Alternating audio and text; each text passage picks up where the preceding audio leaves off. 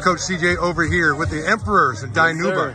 Coach, why are you taking your team to Hume Lake? Man, I just remember when Coach Sean took us. He's here today, you know, so I'm glad to see him. When he took us out there, I feel like we really came together as a team and as a brotherhood and as a family. So I feel like I need to take our guys out there so they can experience that and not just know each other around football, but know each other about life and things like that. And I think that's what kind of Sean instilled in us, and where we keep our close friendships through our whole life, you know. And I want these kids to continue to do that, and that's Dinuba football for you.